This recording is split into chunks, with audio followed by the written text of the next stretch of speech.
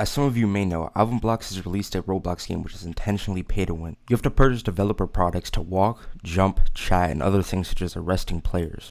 Upon purchasing the ability to chat, you will be given 5 messages total before you run out, then you have to purchase chat refills. He also stated later in the video that he added an anti-cheat system to prevent players from exploiting out of a box, even showing footage of an exploiter attempting but failing. So I've got some anti-exploit scripts so nobody can cheat and try and get out of the cell. It's great. Look, there's somebody here trying to exploit.